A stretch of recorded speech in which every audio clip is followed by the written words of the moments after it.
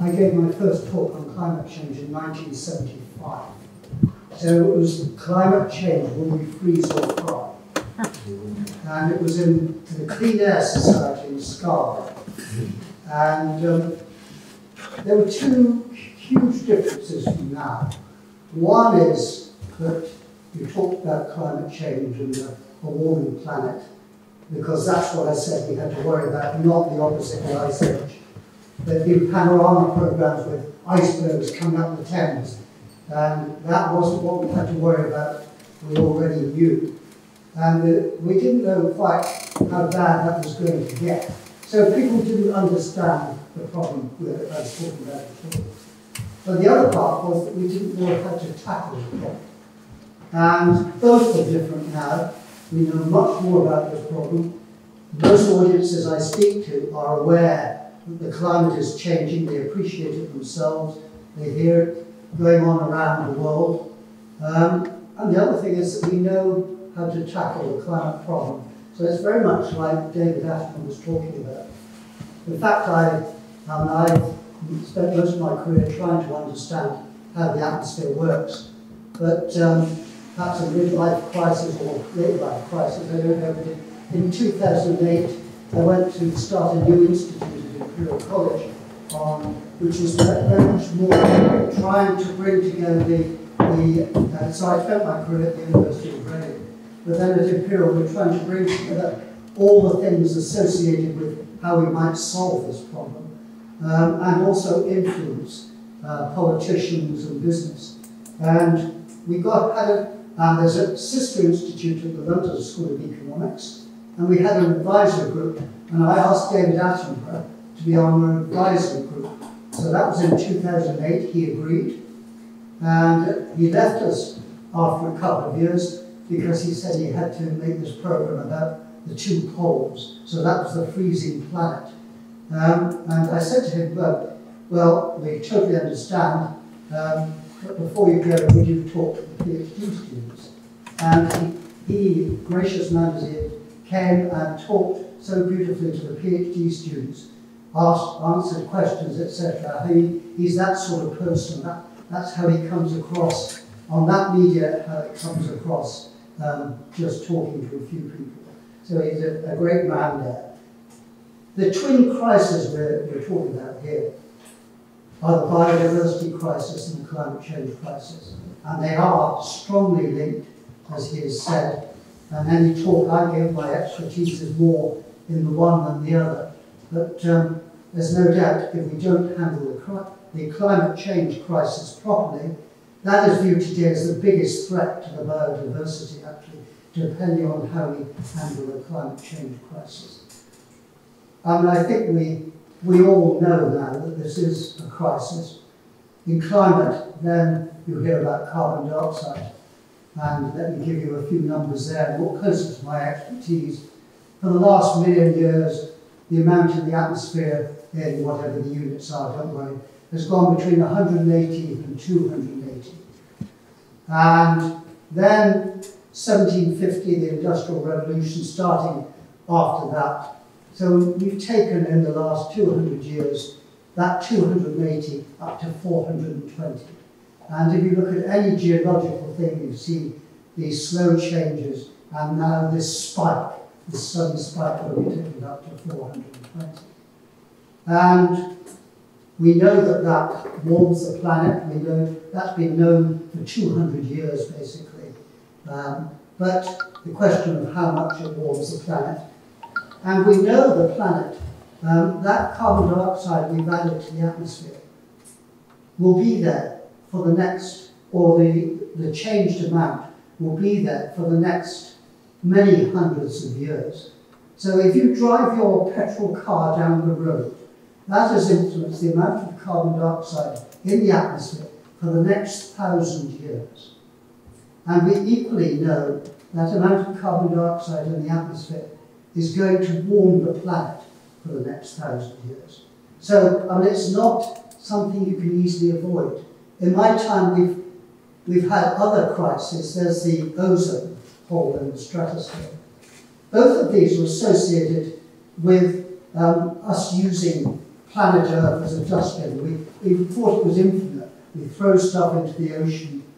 The great thing about the CFCs was that they were indestructible. So they wouldn't take part in any chemical reactions.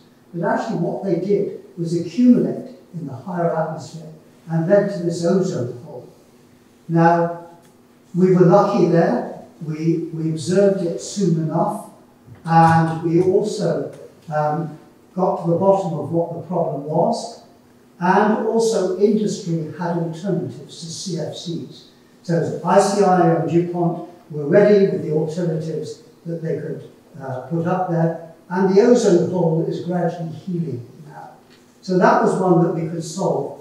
The difficulty with the climate crisis is that the CO2, carbon dioxide, associated with burning, is actually had become fundamental in our lives. So it's not like the CFCs that we can easily get rid of. But we do know ways around that problem now. So the fact it accumulates in the atmosphere, as I've said, is why you'll hear everyone talking about we must get to net zero. The only way to stop climate changing is for our net emissions to CO2 to go to zero. So there may be some pluses, but we've got to get some minuses as well to go with those. Now, you hear about a warming planet, but it's actually far more than just a planet that warms uniformly. If the planet's 4 degrees warmer, then over land areas it will be 5 degrees warmer on average. And 5 degrees in the tropics. You imagine adding 5 degrees to the temperature in the tropics. The human body cannot cool when temperature, taking account of the humidity as well, is 35 basically. But there'll be a large area of the tropics which during the daytime people will not be able to work. So you imagine what's going to happen if the planet reaches that. I'll emphasize this more than I think David Attenborough has. We've seen very small problems, very small migration of human beings, and it's caused huge problems in Europe, etc. Now you imagine, say, Bangladesh. The temperature's got 5 degrees hotter, the sea level has risen, and we know that's inexorable. Even if we stop warming the planet now, the sea level will go on rising for many hundreds of years. So the sea level goes on rising. Bangladesh, already the water supply is getting saline in certain areas. It's going to become at some point unlivable. Now, is India going to say, okay, welcome, cross the borders here? No, I'm afraid that's not. So what I'll emphasize more than David Attenborough is that the human species, whenever stressed, and we see this many times in the past, stressed by weather and climate, then we get to revolutions, we get to countries actually fighting. So the cause is not usually the weather and climate, but actually the weather and climate is there and exacerbates the problems already present. So I think the problem we face is when we exterminate ourselves from actually conflict. That's what we will be facing. When we come back to the ideas of David Attenborough there, one way Jim Lovelock put this in the 1970s was the Earth as being Gaia, the living entity of the planet. He viewed it almost as an interactive thing between the biology and the whole chemical system. And there's two ideas which, if you try and talk to the fundamental Christian people in the US, there's two camps. One is we are stewards of this planet and we should leave it for the next generations. The other is this planet has been given to us to exploit. And we've been far too much in the camp of the exploit, and we've got to know that we are stewards. Because if we go on exploiting, we will exterminate ourselves. As was said, the planet will go on living. The best solution for Gaia, planet Earth, is for us to disappear. And the question is whether we're part of the future of this planet. And that's the sort of message that Dave is giving there. We know how to do it. And this is the frustrating part. And I've been talking about this for nearly 50 years. We now know how to tackle this problem. internationally with the Accord in Paris, then the target of certainly no more than 2 degrees of temperature rise, and preferably not much more than 1.5. We know how to do that, we can do that. 1.5 is nearly out of reach, not quite probably, but we could do that still. In the biodiversity area, there are the same sort of international negotiations. And there was a treaty, like the Paris Treaty in the biodiversity area, signed in December, I think, which was actually then, for the first time, saying by 2030, we will stop this attack on the biodiversity, and by 2050, we'll have reversed it. So that trying to put a timescale on that. And actually, there was a treaty signed in March that David clearly this program was before that, but actually saying a UN treaty with all the countries of the world agreeing that 30% of the world international waters will be turned into those marinely protected areas by 2030. So the agreements are starting to be there. And the question with all of this is, are we going to be too late? Because we would have changed to renewable energy.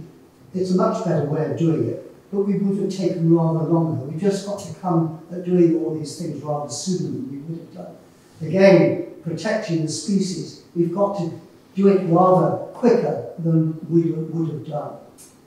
We can't do it just by, it will be done out there by technology, and everyone can continue to live the same life. I'm afraid it's not quite as easy as that, and that's probably why politicians shy away from this. They're sort of there, but then it's the long-term problem that gets squeezed out always by the short-term or the next electoral cycle. Yet actually people seem to be way ahead of the politicians. The finance industry has really got this, and they're taking this in a big way. Much of businesses, but the politicians, in the end, we need governments both local and actually national and then international, really grabbing this problem and actually taking a lead. They have to enable us. It has to be made easy for people to make the right choices. So I'm not sure I've rambled on there with a few words, but I hope I've slightly added to what David, that remarkable David, was able to say there. I certainly didn't have a film to go with it. But if there's, and I hear you would like to know a bit about what the climate might be locally or whatever. I'm happy to answer questions like that as best we can. And there's a few things to go with. It gets warmer, but it doesn't get warmer by the same amount everywhere. So weather actually as a function depends on temperature contrast. So if the temperature contrast change, the weather will change. So we're not just speaking of a warmer planet. Some places will get much warmer. In a 4-degree world, the poles, the northern pole in winter, will probably be 12 degrees warmer. So that, you can imagine what that would do to permafrost. Warmer air holds more water, can hold more water. Very strong effect. If the air is 6 degrees warmer, it can hold 50% more water. So it means in that warmer world, the extreme rainfall is going to be much more extreme. And that's what we're already seeing around the world. More flash flood events, etc. The total rainfall in an area may not go up, but when it comes down in larger bursts, and that makes it more difficult to deal with that in terms of flooding, actually keeping that water, etc. for our use.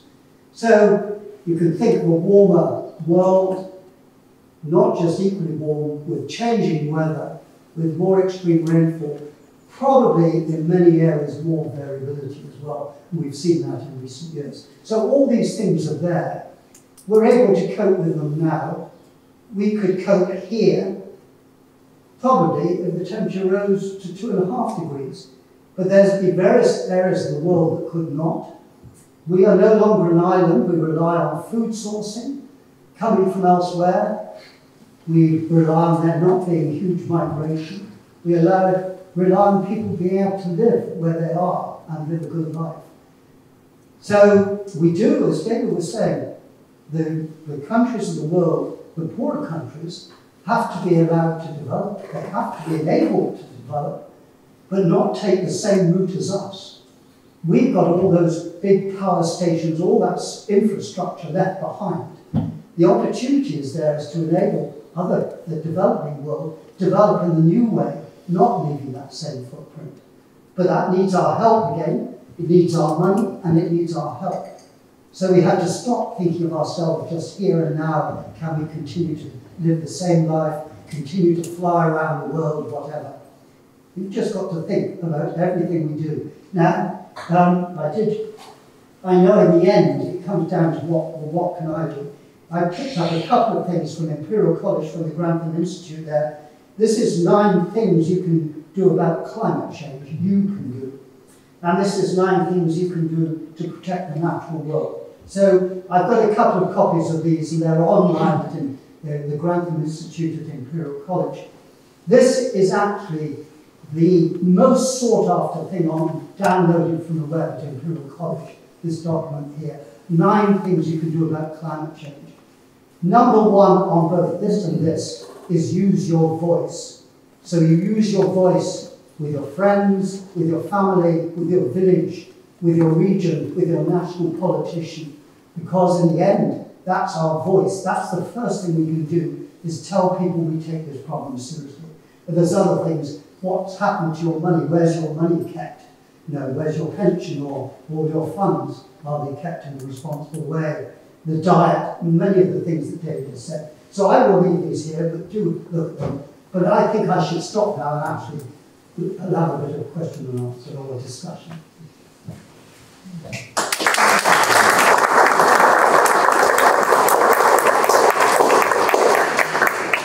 Yep. Thank you very much for that. You touched on the short-termism of politicians around the globe. Would removing money from politics be a big factor in changing attitudes? And I say that as an impoverished politician myself. Okay. Who's not funded by big oil. Well, that's right. Yes. There's no doubt. The people, where the money lies, is often where we've been able to make in the recent past, and that's a lot with, say, fossil fuel in particular. And I think if we could remove that influence on politics and make the individual voices count more than that heritage of money that's got, then that clearly would be beneficial. And I have hoped over the years that the fossil fuel companies would actually take the lead, because they had many of the skills, take the lead in going to the new ways of doing things. And BP started to do that back, I don't know, under John Brown, some years ago. They had the BP changed to better than petrol. But then the stock market price, was not looking good, and it all fell away. And the stock market price of an oil company is essentially dependent on reserves in the ground. Yet we know we cannot use the reserves that we already have discovered, let alone a new oil field in the North Sea. That new oil field in the North Sea would not be used by us. It's international. It leads to the same price everywhere. It goes everywhere. Just because it's in our waters, it will make some people richer, but not the whole country. So we already know enough of that, and those vested interests. Yes, we've got to downplay that somehow. Yes? I think that journalists are rather crucial. For example, the Telegraph has consistently taken pro-oil, pro-continue as we are, and making any effort to improve things idiotic. Yes, it's very sad, isn't it? Yes, I mean, Christopher Booker used to write for that. And I have had my times with some of these people. Lord Lawson, I've had on the Today programme a discussion, quotes, where the BBC got someone, a climate scientist, and then they got someone very experienced with the media, but seen as on the other side, and they put the two of you together. And it's not easy. At one time, with a group of Royal Society fellows, the President of the Royal Society arranged that we would go and speak to these Lord Lawsons and some people from the Telegraph, etc., in the House of Lords. And we went along. We didn't get a drink of water, let alone a cup of coffee in 3 hours. And we talked about the science. And at the end of that, he said, well, we basically agree with you, although you're probably a bit over-egged it. However, how you will make the people of this country poorer, and how dare you shackle the developing world with having to do it this way rather than the cheapest way, which then was through coal and oil, etc. So there were two arguments, and they're totally specious. They were specious there. But they accepted the science, but they were not going to follow through to the implications of that. And that's been true with the Christopher Bookers of this world, etc. So it's become very much a political thing for its own sake, where any evidence is ignored. And people have said to me in the past, do you believe in climate change? I said, I don't believe in climate change. The evidence is just incredibly strong. This is evidential, and the trouble is that it gets into politics. It is then starts to be arguing not on the basis of evidence, but on the basis of theology, political theology. And that's when it become really dangerous. One really good thing in this country was the Climate Change Act in 2008, which went through Parliament with 453 voting for it and 5 against, I think. So it really was across the board. And that was world-leading legislation, which committed the UK, it did a number of things, but it committed the UK at that time to an 80% reduction in our emissions by 2050. And it put this then, the government was legally bound to this, and also it set up a target, 5-year targets. And I was on the Climate Change Committee that would help to advise on those targets. So the UK presently has targets to 2035. Now, do you see that in your newspaper? Because at the moment, the policies will mean that we do not meet those targets, yet the government is legally bound to actually put into place the policy to meet those targets. So this is actually something we should really be crying out about. And the Climate Change Committee does, but then depending on the politics of the newspaper is how much you'll hear about. So sorry, just to be clear, the government is breaking its own law. Well, it's been taken to court on this one. It was taken to court yes. last yes, year right. by the... Yes, and so the plans that have been come out, again, they're likely to be taken to court again, because the response to that, the plans produced on the basis of that, still miss the targets. So it will be a recurrent thing. But so judicial review is the sort of thing that can happen, or some well-versed group can then take them to court, and that is happening, yes. So the Climate Change Committee produces its annual report, which is essentially how are we doing. And say in some areas, energy, we're doing pretty well. However, if you take most areas, then we're not. We have electric vehicles, we have much more efficient engines, yet if you take the emissions from road transport, just about level. So hardly gone down at all. Then if you take our housing stock, then the old housing, we know that's can be quite difficult to insulate, but we can do something about it. New housing, the fact that our new housing would be laughed off the scale in the rest of Europe is just a travesty. You know, we should not be putting up these things which we hope will last 50 years, when we know they won't last for 50 years looking like they are. And it now means, John Gummer, Lord Deacon as he is, who's chair of the Climate Change Committee, really attacks these builders by they're actually selling people houses which are going to cost them so much more in the future because of the energy use. When you're building a house, it costs very little extra to actually make that house almost zero carbon. When you try and retrofit, it costs a lot of money to do. Yes? I mean, you're saying that the people want to do something more about this. Yes. The politicians, perhaps the problem in terms of the leadership. But we don't have a major opposition party, even, that is responding to that, if that is true.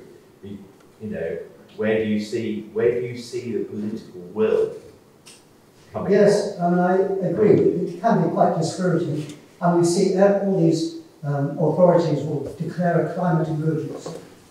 And then they think, oh, now we can go home. We declared an emergency. And then it's business as usual after that.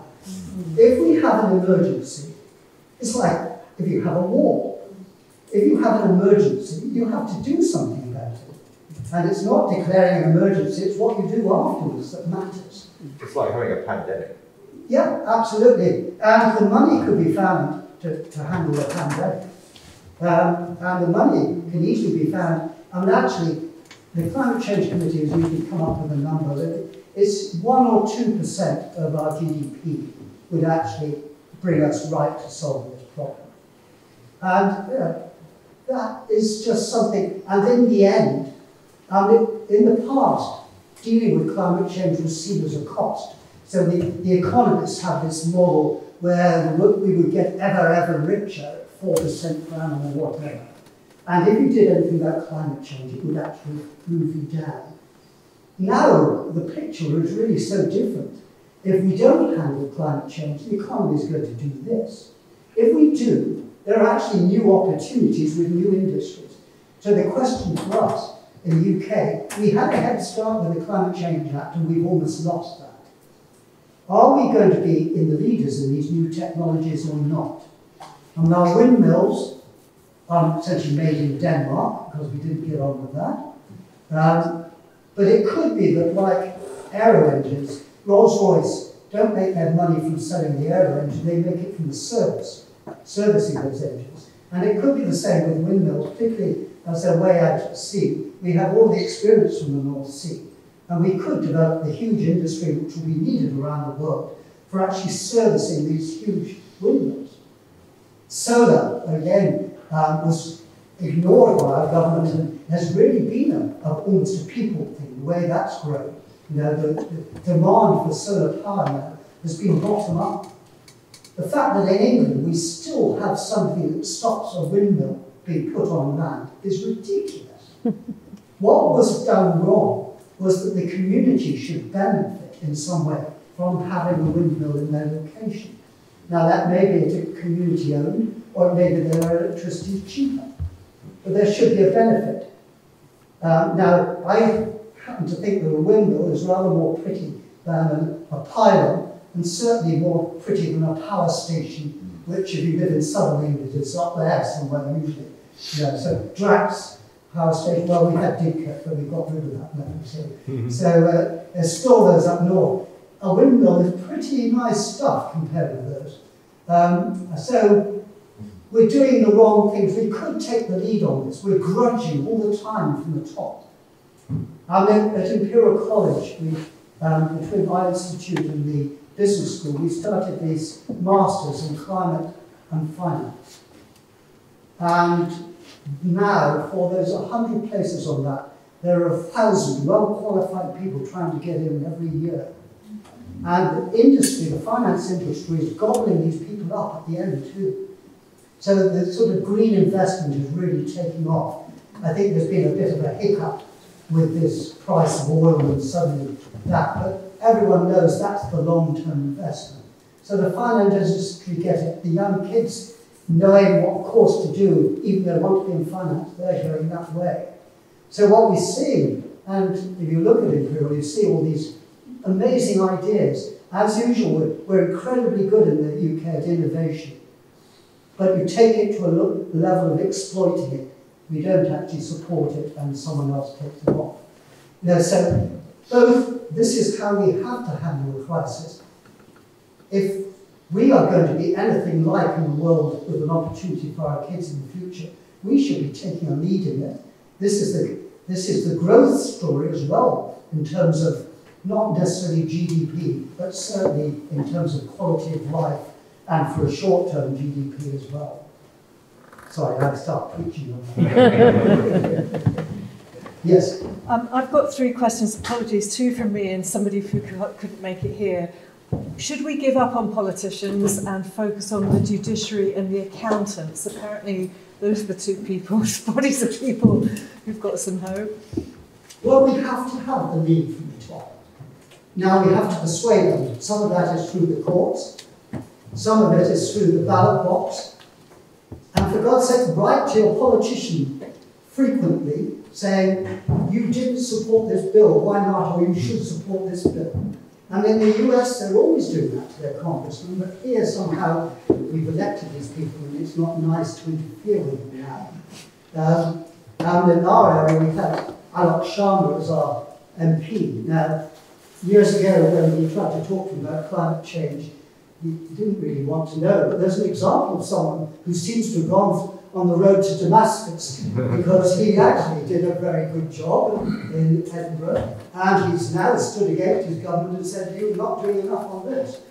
So there is someone there, unfortunately, who'll probably disappear next time now. But we have to let these politicians know that this is important. There isn't enough noise coming from the Labour Party as well as the Conservatives.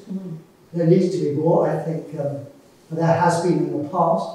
And they, I won't get into various Liberal Democrats have their bit, and of course the Green Party is the threat. Somehow the government always seems to be being the threat from the extreme right. We've got to let them see the threat is for not handling these crises, whether you call it right or left. We've got to handle this crisis. And it does need community. If that's left wing, I'm sorry, but I shouldn't have thought community was left wing. I think it actually means we all live on this planet together, and we've got to handle this. So, unlike Margaret Thatcher, I do believe in society, and the only way to handle this is through society. Can I say, as a Green politician, I'd rather not be fighting the fight that I'm fighting, but we have to do it. You have to think about who you vote for. I'm saying vote for who. Yeah, absolutely. And so when there comes an election of any sort, we will be asking all of you, ask the candidates, what are your policies on this? And whatever your party says, will you vote for these sorts of things? Yeah, again, I believe that London, say, Valley, London, I forget what exactly they called themselves, but they were aiming to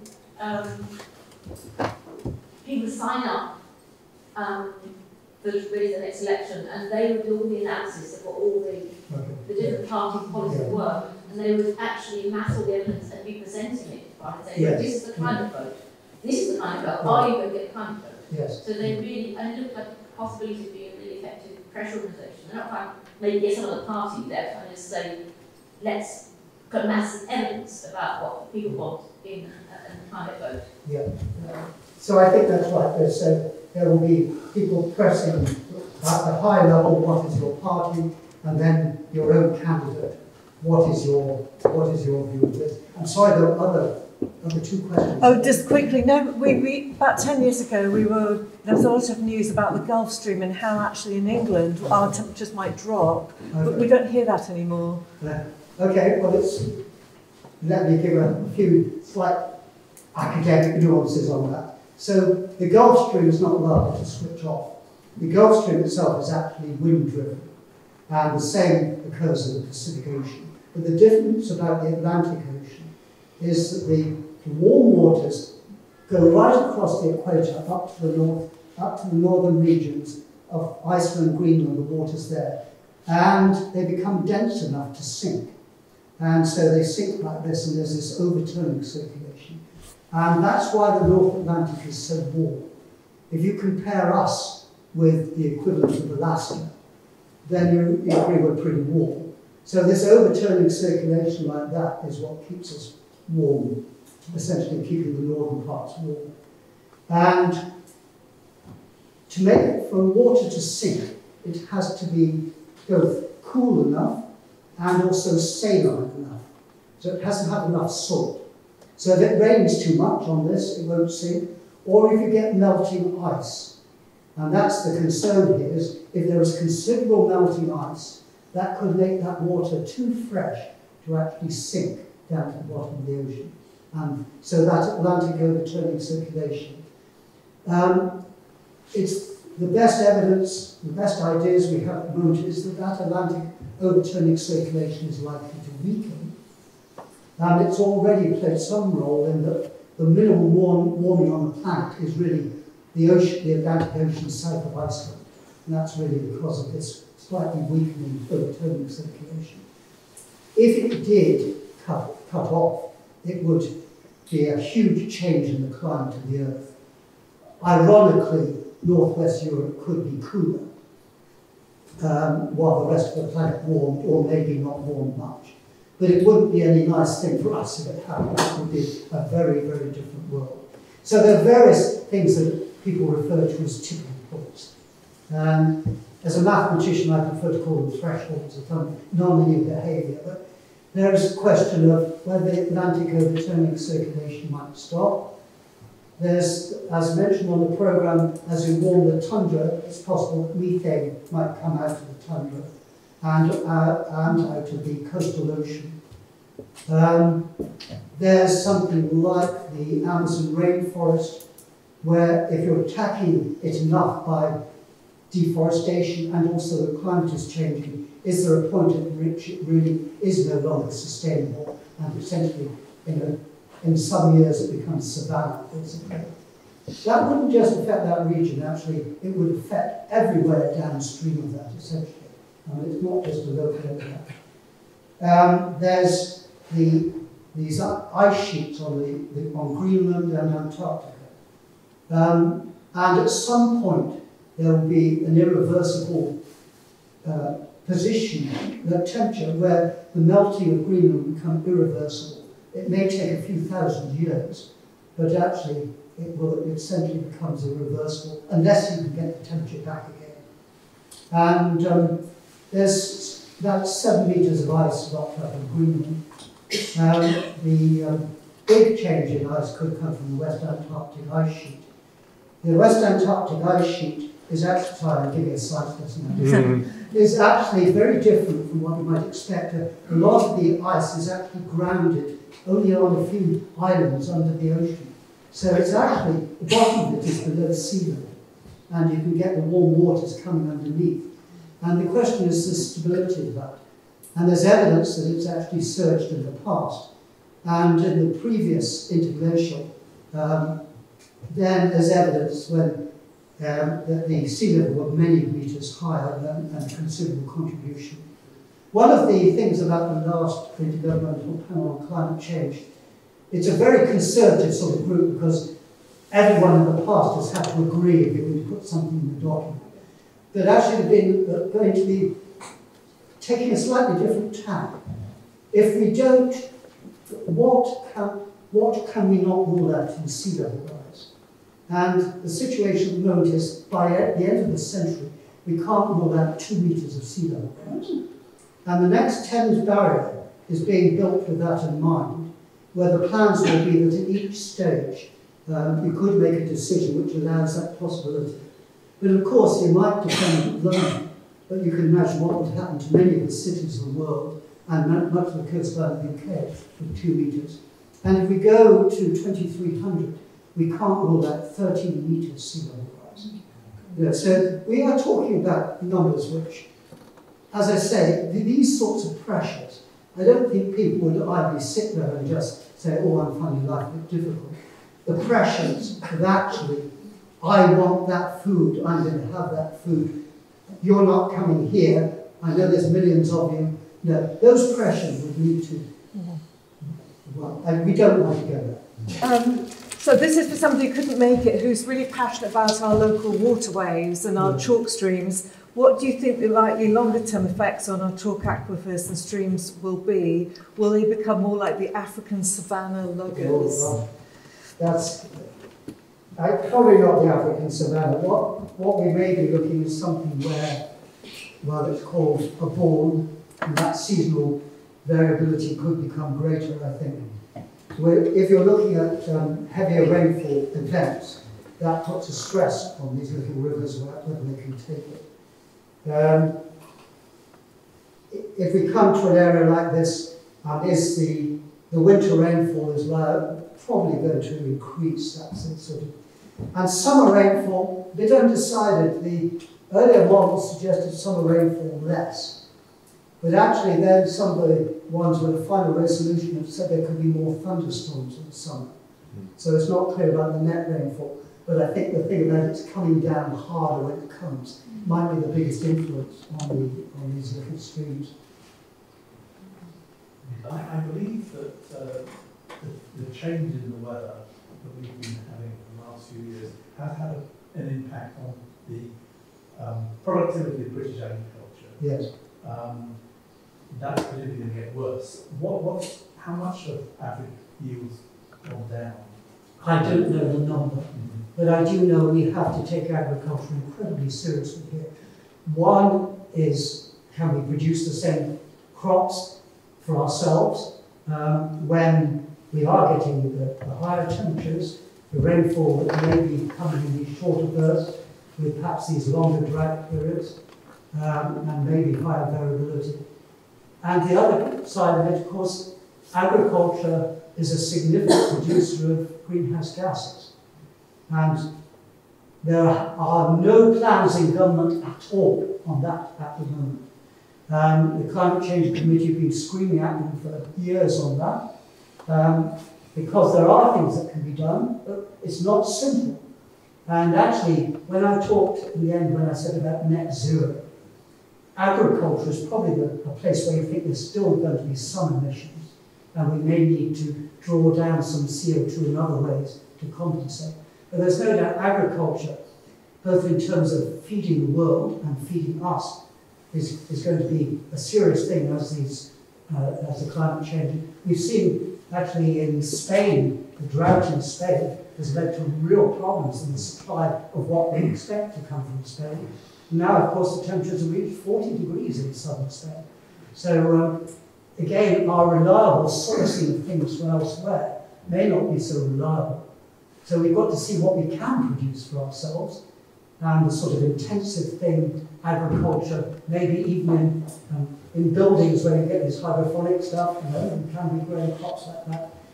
The serious thing about diet, which I never say is give up meat, is actually could you reduce somewhat, and then, because it is so inefficient to feed these things, grow them, feed them to these animals, then we eat the animal rather than doing it directly. And the bad thing around the world is, of course, the developing world, or not so developing, China, India, sees our diet as a good way to go. You know, so the middle class thing in China is to start drinking milk.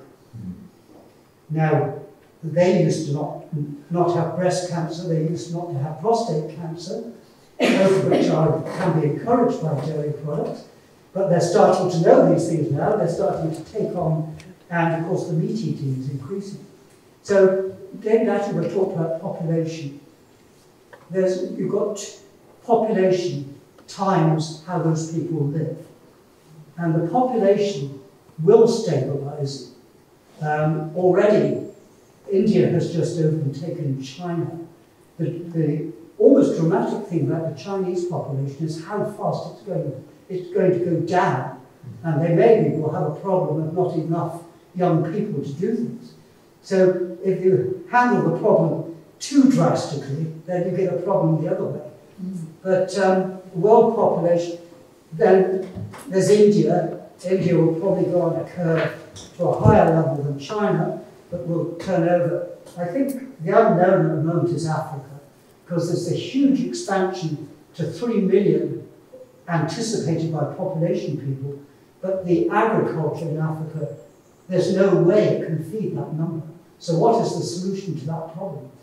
Well, massive education as soon as possible, helping with doing things new ways, and in the end, it's the solution for us as well is to help around the world other people solve their problems. not colonial, but helping them as they wish. So that was a perfect question about food.